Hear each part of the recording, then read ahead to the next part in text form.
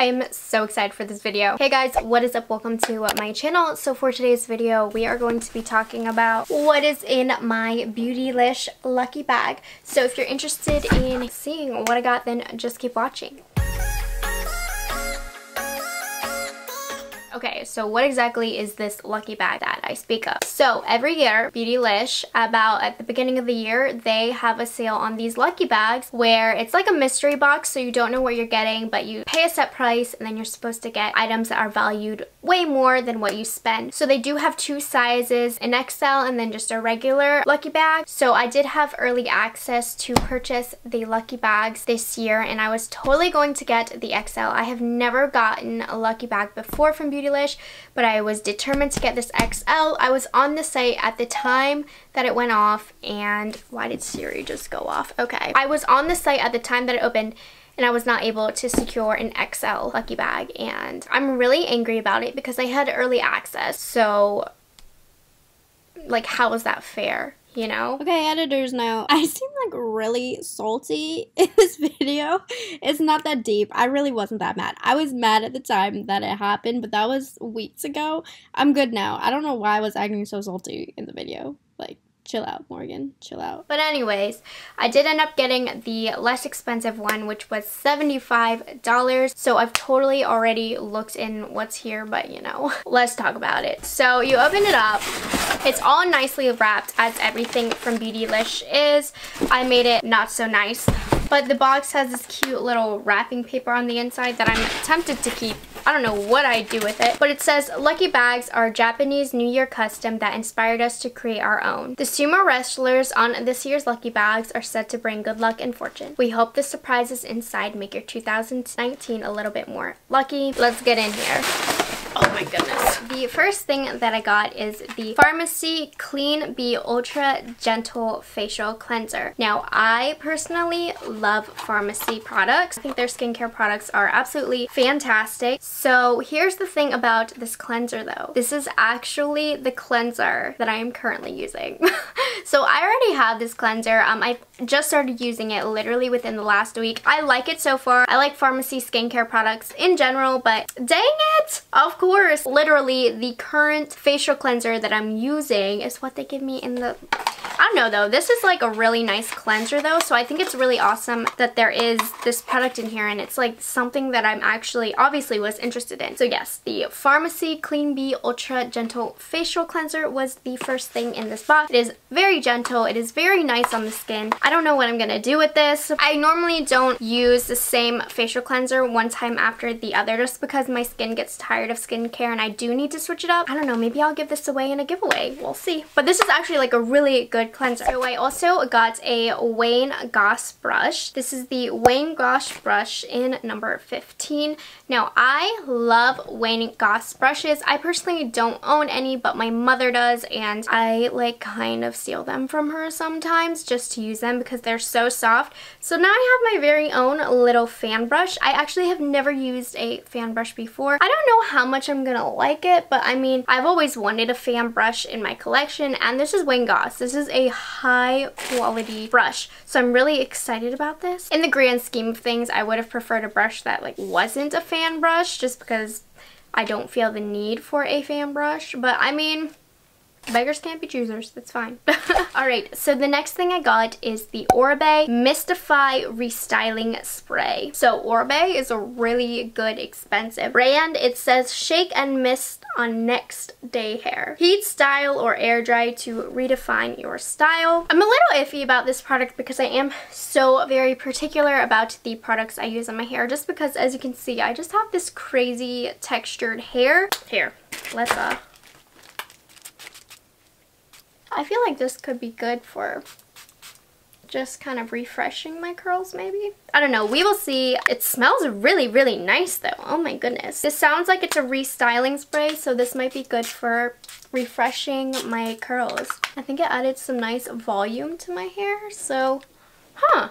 I'm interested. We'll see how that works out. The next product that I got, this one is very exciting. This is the Viseart Theory palette. Now lately I have had a huge obsession with Viseart shadows. I have both of the Grande palettes and I have a couple others as well. So this one is gorgeous. It's one of the smaller ones. This is the Minx one.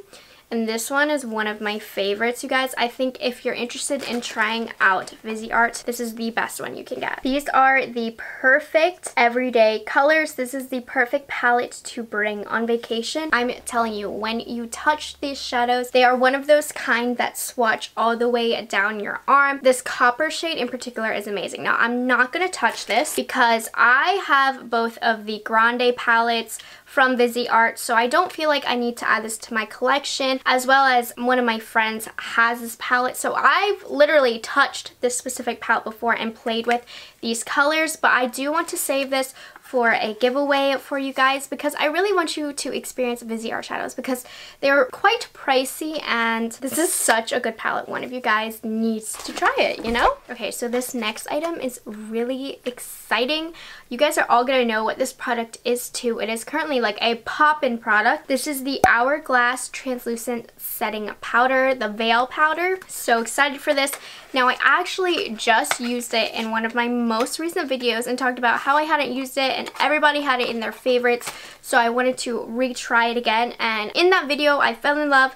So I have a backup now. I cannot believe they put this in the lucky bag.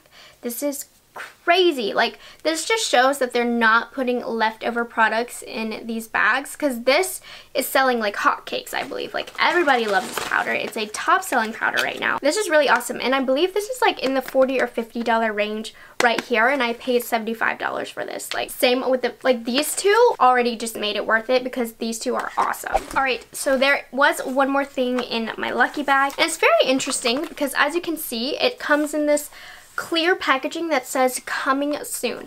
So I believe this isn't sold on Beautylish yet. So that's exciting. So this is the Good Molecules Super Peptide Serum. So I know skincare isn't exactly the most exciting thing to talk about, but it is so important and skincare is like so expensive. I'll have to look up how much this is. And I will include how much all of these products actually cost on the screen as well, but I literally can't get this out. What the heck? But this is a serum formulated with tripeptide to target fine lines, wrinkles, and dullness. And guys, okay, so I know I'm only 22, but all of a sudden I've become really self-conscious about like wrinkles. I'm just like, I'm at the stage where I'm seriously taking preventative measures so that I have good skin when I'm older and when my skin starts to age. I'm always about moisturizing, skincare, wrinkle cream, all of that good stuff. Okay, I literally can't get this out of the box and this is really frustrating me, but I don't want to tear the box apart yet. So this just says apply 1 drop in the morning and 1 at night before oils and moisturizers. Let absorb for 30 seconds. Oh my gosh, okay, I finally got it. Wow. This is such a cute little bottle. Look how cute that is. It's like this glass bottle with a little, I don't remember what this is called. This has to be expensive. Okay, that's cool. And I guess it's not sold on Beautylish quite yet. That was everything that was in my lucky bag. Like I said, I'm disappointed I didn't get my hands on the XL one. If you did, let me know what was in yours and also how you managed to grab one. Because I was on the website when it was supposed to... Anyways, so my overall thoughts of this is really cool. Of course, when you get a lucky bag, you're always risking that you either already have the products and you're just not choosing the products, so it might not be something that you want. But honestly, these are really good, and if you can get your hands on them next year, it is a good value. You're getting good things. You're not getting the bottom of the shelf things that can't sell.